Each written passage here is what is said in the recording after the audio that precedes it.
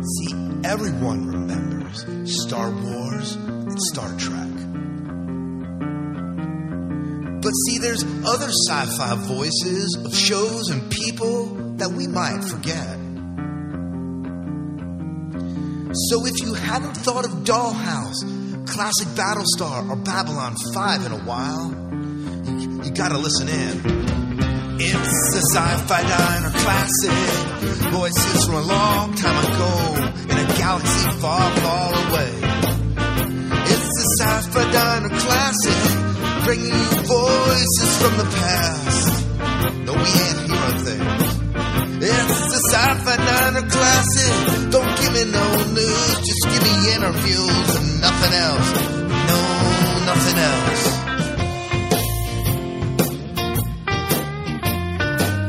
Welcome to the Sci-Fi Diner Classic. This is episode 9, I believe. Is that right, Miles? I think it was episode 9. Mm-hmm. And we have on our Sci-Fi Diner Classic an interview we did a very long time ago. I can't believe it's been this long. I know. With Dayton Ward, of all people. Who is Dayton Ward? Dayton Ward is a Star Trek novel author and a guest we've had on our show a few times, along with his writing partner, Kevin Dilmore. Dayton Ward has written some of my favorite Star Trek novels over the past 2 years, and as he says, he likes to troll the other social media sites, and so funny guy. If you ever get to see some of his stuff that he's putting out there, it's that deadpan humor. Yeah, and it's just hilarious. And you'll see some of that come through the interview that we do with him. Most recently, helping finish up the Vanguard series. Is that right? Yeah, that's true. So Star Trek Vanguard, if you've been reading those novelizations, or you're into the novelizations of Star Trek, he is phenomenal. And a great writer and just a great person all in all, and all the way through. Somebody you and I look forward to seeing every year. We will see him at the upcoming cons, that's for sure. So, very good. So, is there anything else needs to be said about Dayton? I think you'll really like this guy. He's a great author, funny guy. Yeah. I hope you enjoy this interview. Yep, and this is the man that Aaron Rosenberg would take to lunch. So, enjoy the interview.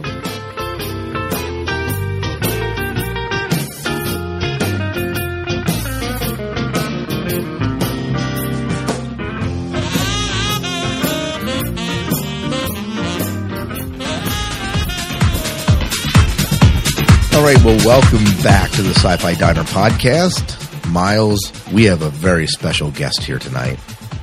We do. And this is none other than Dayton Ward, who we met at Shore Leave this past year. Miles, had you met Dayton before? No, I have not, except through some email exchange and through TrekCast. Right, through TrekCast and hearing him there because he's been on there for some time. Anyways, Dayton's been around, has written tons of Star Trek novels, and has been probably written a lot more that we're going to talk about. Dayton, welcome to the show. Hi, guys. Thanks for having me on. Hey, it is awesome to have you here. It's been awesome to just kind of follow you on Twitter and just find out about who you are a little bit. For better or worse. Yeah, I was going to say, if you're following me on Twitter, it's probably more for worse than better. I don't know. You always, retweet some of the most interesting conversations, like the people at Walmart. Well, you know how people retweet stuff from their friends list, and your friends don't necessarily overlap with their friends list, so it takes on this viral thing. Particularly if somebody says something really funny. And there's a lot of that going on. Yeah. Tell us a little bit about yourself, first of all. Who is Dayton Ward? I kind of, when I thought about that question, I kept picturing that whole Eminem song, right? Will the real Dayton Ward please stand up? But yeah. Well, the real Dayton Ward is a 40-something IT guy by day. And then at night, I'd put on my secret costume and try to be a writer.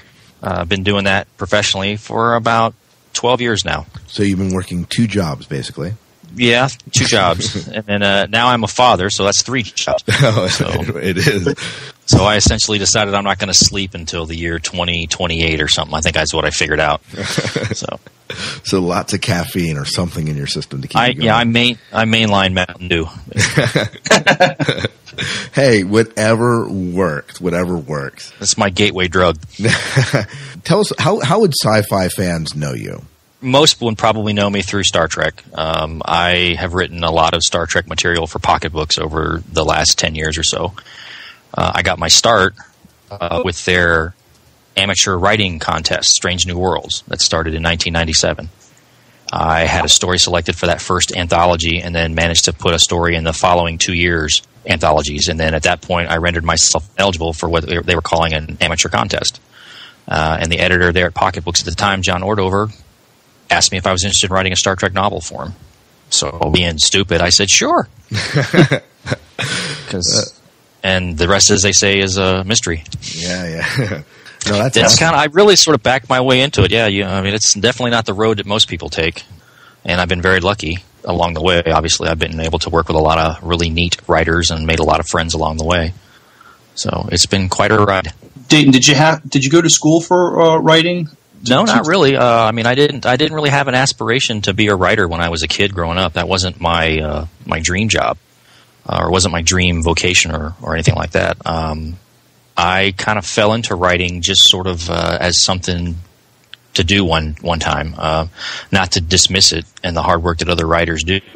I just kind of took it up because I wanted to try my hand at it because I'd been reading other people's fiction and decided that it might be something I would try for fun.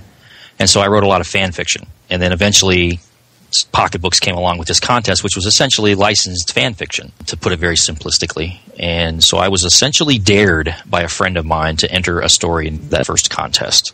Ooh. And so I took her dare, because she called my manhood into question, and you just can't do that. So, absolutely not. I submitted a story, and that's what happened. Oh, awesome. When you said fan fiction, essentially that's what a Star Trek novel is. It's an extended piece of fan fiction that you kind of have been licensed to write. Yeah, I mean, when you boil it away, yeah, it is licensed fan fiction. But the big difference between true fan fiction and what the studio lets you do is, of course, they get the final say, and they have expectations on how they expect properties to be treated and their characters to be treated. So you're not going to be able to do just anything. Whereas in the world of fan fiction, the sky's the limit. You can do anything you want. Right. And there's a lot of fun to be had there. I had a lot of fun writing fan fiction stories, and I still, have fond memories of the ones I wrote. So it was I don't know that it's a stepping stone for everybody, but it just happened to work out that it was a stepping stone for me. Cool. Now, besides Star Trek, what other sci-fi did you grow up with, or did you like, or do you like? Well, I grew up in the early 70s, so at the time that was Star Trek and reruns on TV were, just getting going.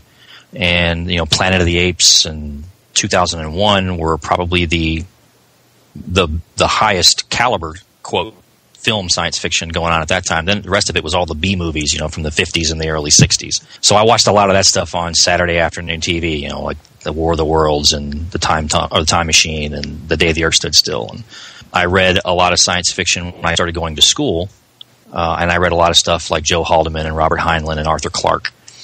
And I still read those authors to this day. So that's where I kind of got my start in science fiction. But I mean, in the 70s was also the era of, Space 1999 and Battlestar Galactica and Buck Rogers and, a lot of stuff that's probably best forgotten. Oh, yeah. What's on TV right now that you're watching on Sci-Fi? Or do you watch Sci-Fi TV? Well, let's see. Right now, do you have time? At the moment, yeah, I have a lot. Let's put it this way. I have a big DVR. And then I try to carve it out in chunks when I get a chance. Right now, I guess the closest thing to sci-fi that I'm watching with any regularity is that new Flash Forward. Ooh. And even, that's kind of borderline, at least the way they're showing it on TV, it's borderline sci-fi.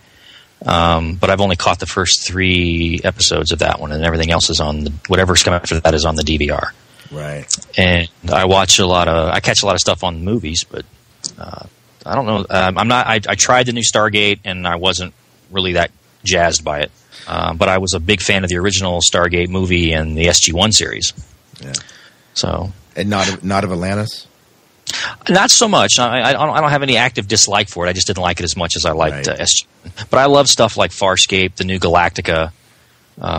Those are huge favorites. I mean, I really got a kick out of the new Galactica. Oh, that was us too. Miles and I both like that. Yeah, and we also are watching Flash Forward and love it. And I'm looking forward to the new. I'm looking forward to the new reboot of V that's coming next month. I was a big fan of the original miniseries back in the '80s, so I'm looking forward to seeing the new take on it. Yeah, well, and especially they have the girl from Firefly at the helm of that. So Well, how can you go wrong, right? Yeah, you can't. You can't. All the reason to watch it.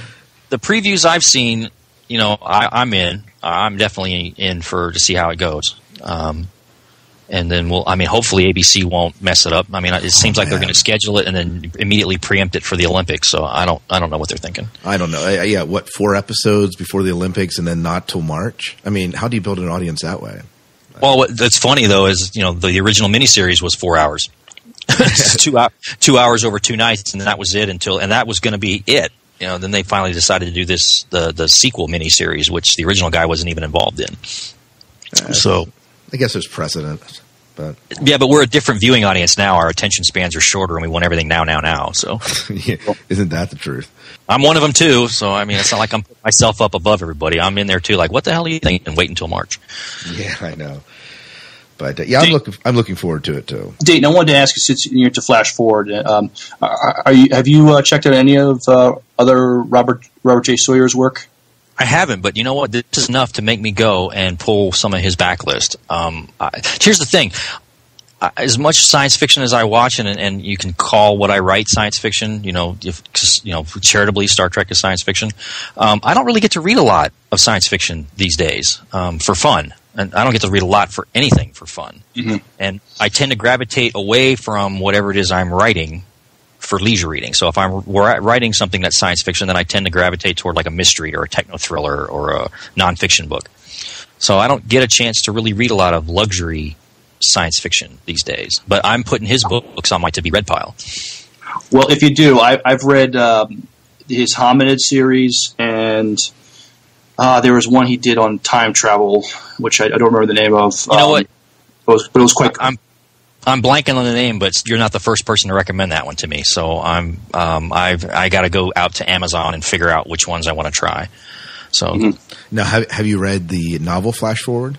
No, I haven't. Like I said, I hadn't really touched any of Sawyer stuff until this, and when I saw the name of the show on the fall lineup, I thought that sounds familiar. Where have I heard that before?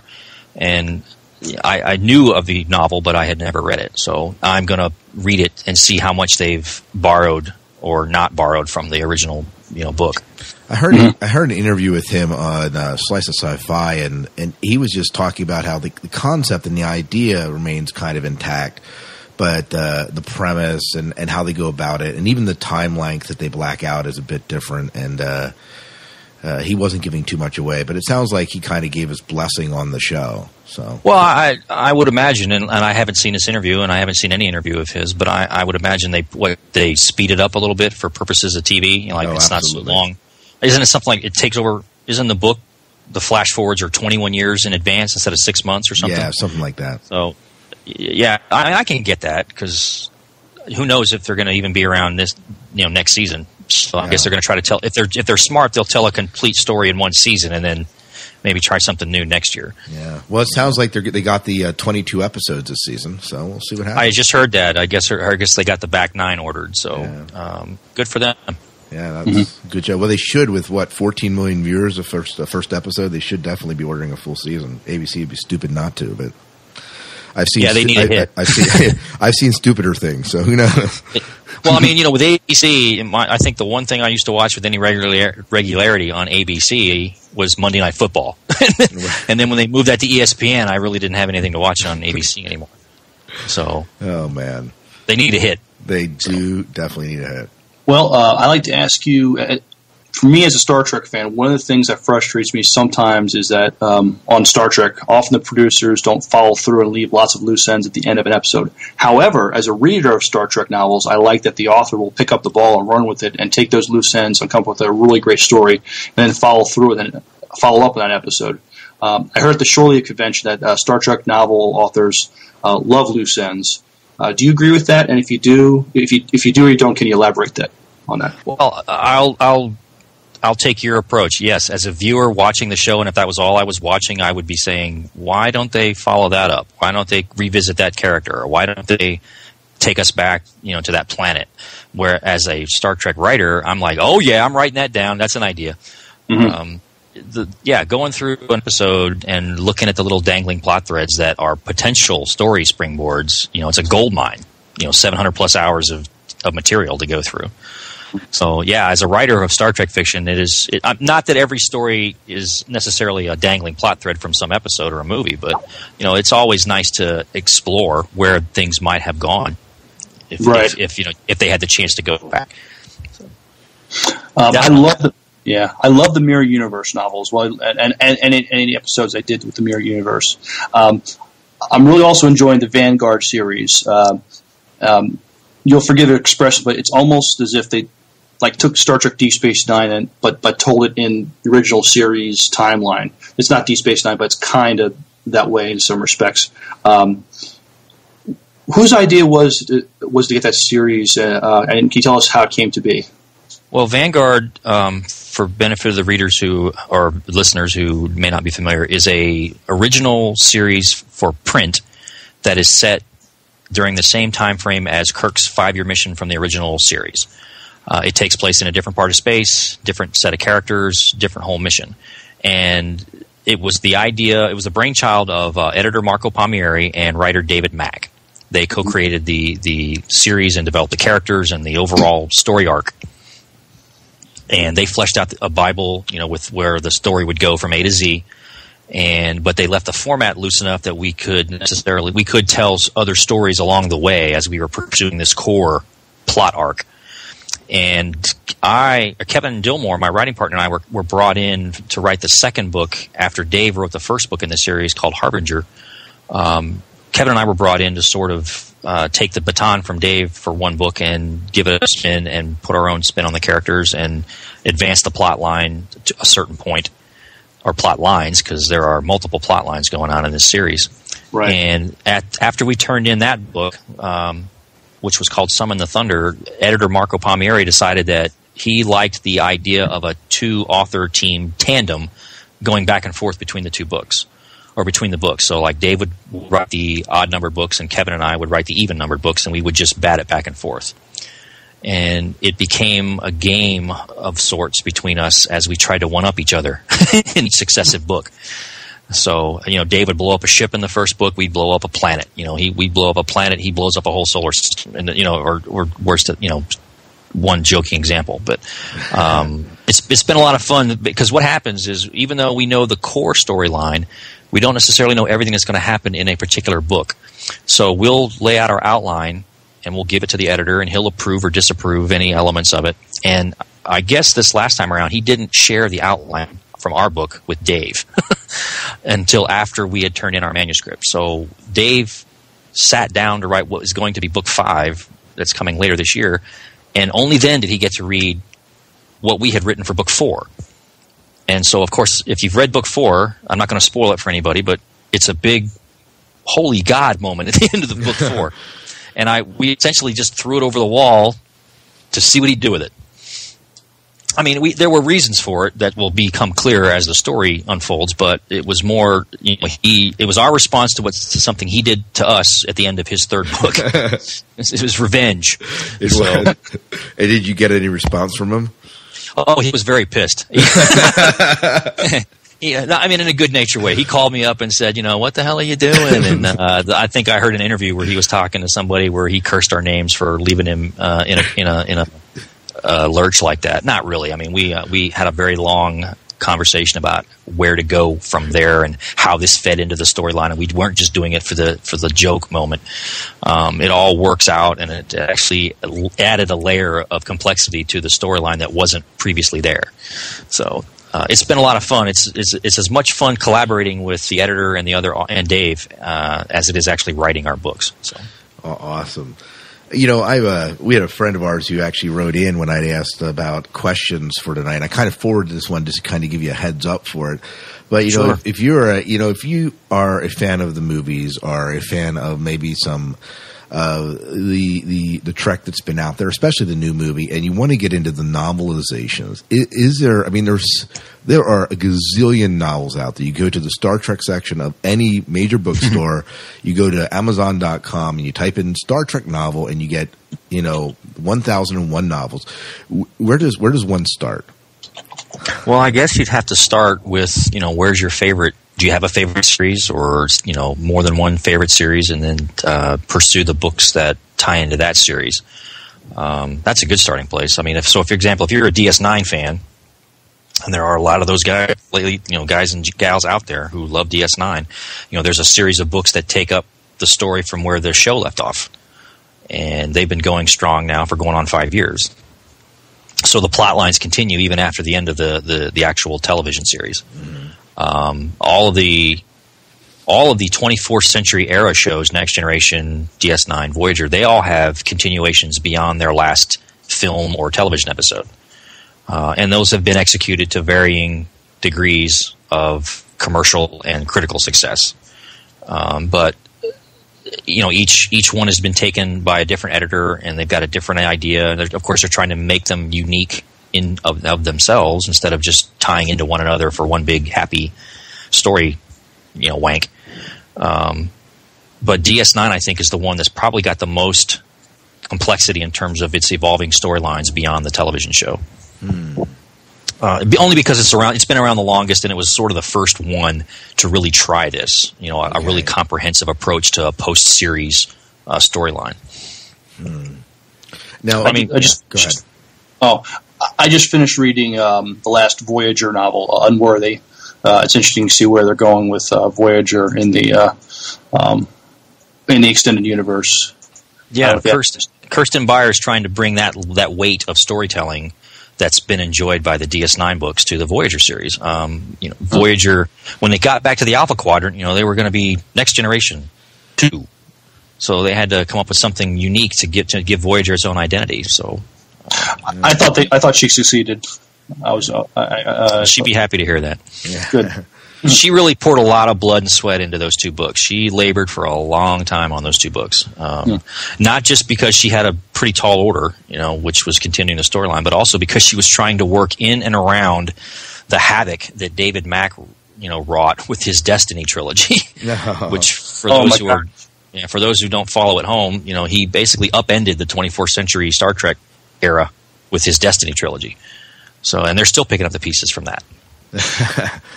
Well, that was an enjoyable series and a hard series to read at the same time. The Destiny. Hard in what way? Just. I guess maybe just shattered my illusions. I mean, you think. Well, the Federation just dealt a devastating war with the Dominion, and they're pick up the pieces from there, and then the Borg basically come in and nearly decimates the Federation. And at least for the TV series, it seemed like they had achieved so much, but the Borg almost brings some Federation worlds to as much as 21st century that allows almost like a third world type thing, which will make for good storytelling. Well, I think it was important. The Destiny trilogy serves as a nice reminder that tie-in fiction doesn't have to be cookie cutter, clean ending, always stay in the confines of the tie-in box. That the producers of the shows, the movies, allow you to operate within. Now that Star Trek, prior to the new movie, Star Trek was largely inactive as far as any television or film production. So this, there was nothing going on, and the studio essentially allowed Pocketbooks to chart its own directions with some of these stories, with some of these series, with the established characters.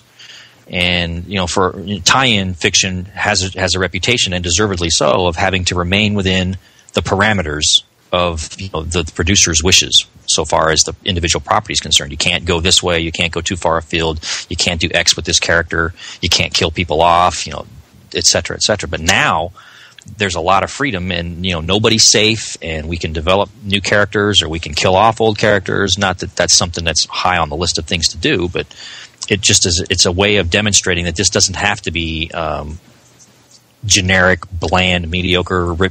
Same different month, new month, different book type storytelling. So I, for one, am kind of jazzed about it, because a lot of those Star Trek novels from the 80s were kind of. They felt the same. It seemed like the same adventure every month. So.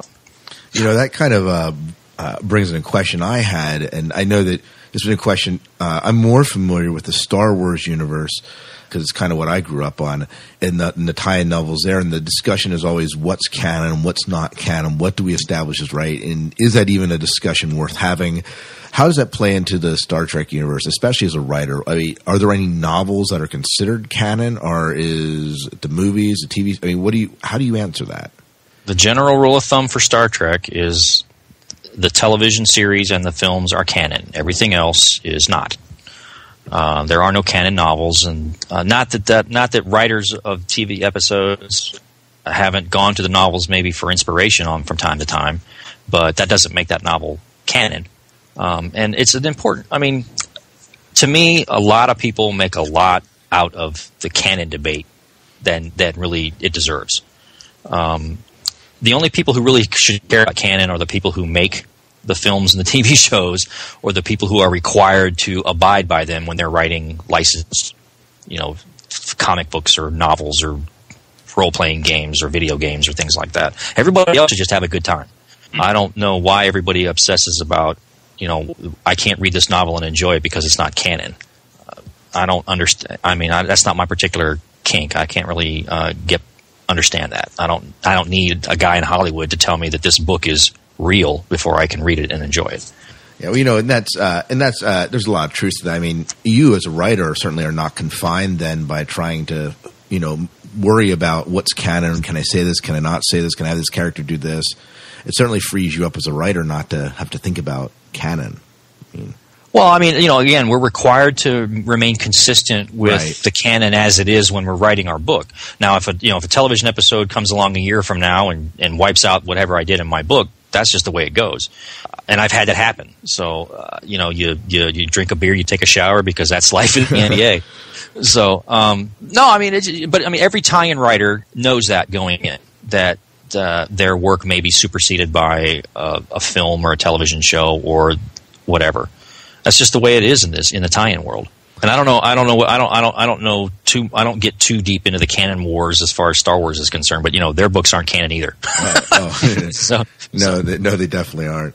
But now that does bring up a question though. Do you write anything but Star Trek, or do you write anything else other than Star Trek? Maybe is a better way of saying that.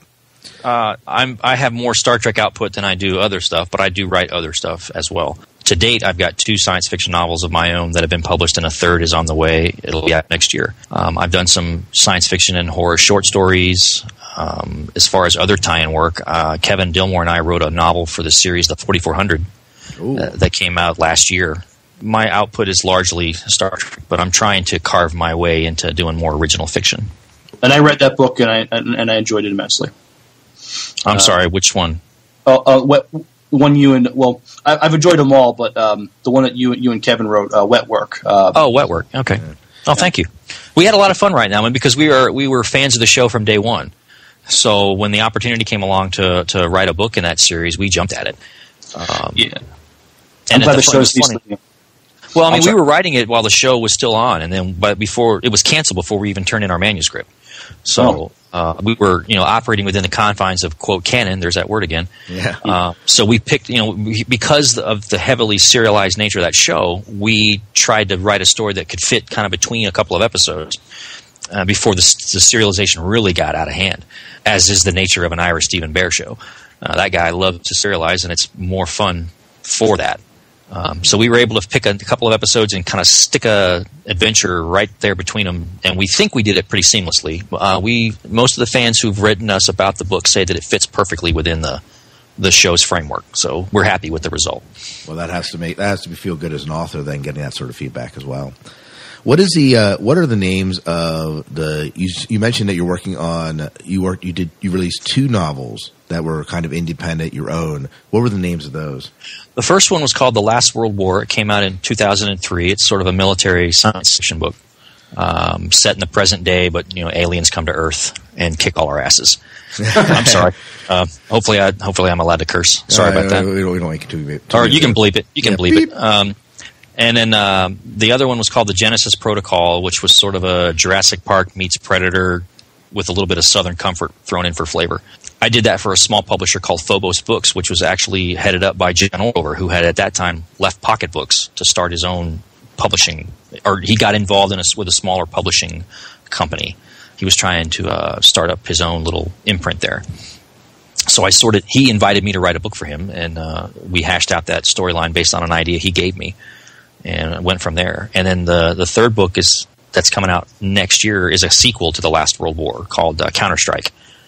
I finally get to finish that story that's been hanging there for it'll be 7 years when this book comes out.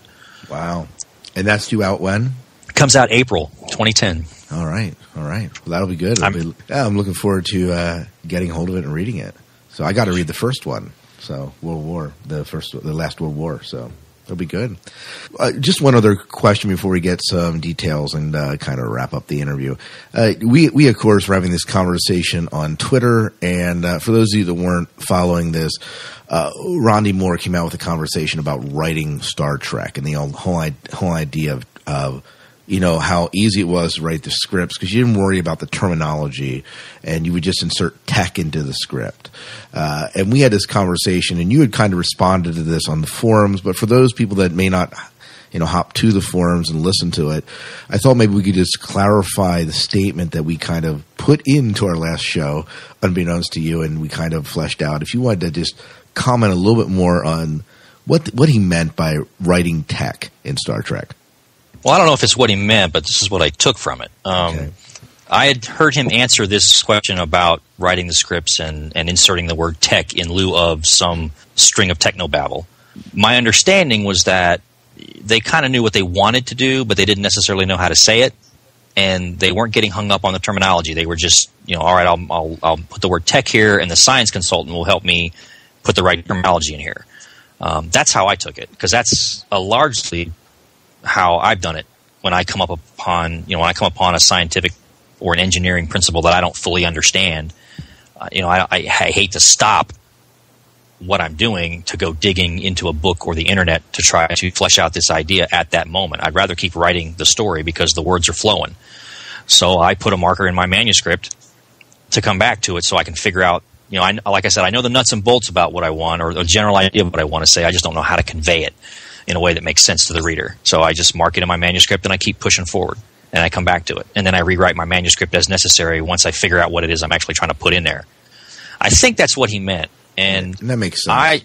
In his world, of television writing, they operate under such ridiculous deadlines that they have to do it in a team environment. One guy can't do it all, and that's why they hire these consultants. That's why military shows have military consultants. And Sequest had Robert Ballard as a science and undersea exploration consultant because they didn't know that stuff. I think that's where he's coming from, but I think he kind of glossed over that for the purposes of that question in that venue, more for comedic effect than anything else. Yeah. Well, it certainly was effective. Go ahead. Well, if you've watched the shows where he played a larger role than simply a staff writer, because that's important to remember. On Next Gen, he was largely just a staff writer. Right. Whereas DS9, he was more in he had a larger hand in the direction of the series. And definitely, when he went to Battlestar Galactica, when he was running the whole show, you could tell he really never liked all that technical jargon. Yeah. Battlestar Galactica pretty much avoided it as much as possible. And, DS9, for a large part, tended not to rely upon it. Yeah, you certainly did not see that sort of technobabble at Battlestar. They avoided tech as much as possible, even the way they structured the Galactica. So, oh yeah, like an old World War II battle wagon. Yeah, I'm sure it was deliberate. I know it was deliberate, and it looked great. And I still love that phone that Adama used to carry, or had in the command center. That phone with the cord on it. Yeah, something you just don't expect to see in sci-fi usually. Very, very it was definitely more low tech, but I think what he did was we're I love Star Trek, I always will, but almost the tech becomes too much part of the story. Where in BSG, it helped. If it needed to help tell the story, it would, but it wouldn't upstage the characters or the plot or anything. I think so, and I think I don't think he was trying to be insulting or dismissive of Star Trek. Next Gen and Voyager kind of fell into a formula where they had these sorts of plot lines that relied a lot on science and quote technology to get by. Where I don't think that wasn't the type of story he preferred to tell. He preferred stories that relied on the characters and their wits. And, it's just a storytelling preference. I don't think he meant anything disrespectful by those comments. And I think he kind of glossed it over a little bit for the effect in that venue. Right, right. Anyways, before we go here, Dayton, why don't you go ahead and tell people where they can find you, how they can follow you on Twitter, and where they can go ahead and buy those books you write. Well, you can find my books at any major bookstore chain, Borders, Barnes & Noble, Walden Books, if they still have those, and, of course, Amazon.com. And you can find me on the web at DaytonWard.com. And from there, I have a gateway that'll lead you to all the social networking sites that I am stalking. Twitter, Facebook, MySpace. I'm out there as Dayton Ward on all those venues. Good, I keep it simple, and just look for the screaming avatar. I have the same avatar on all those apps. So yeah, it's quite frightening when you see it. But, no, it's good. Well, thanks so much for coming on the show tonight, Dayton. We appreciate having you on. Thanks, I appreciate it. All right. Well, take care, dude. Yeah, we'll chat soon. Thanks. All right, take care, guys. All right. Bye.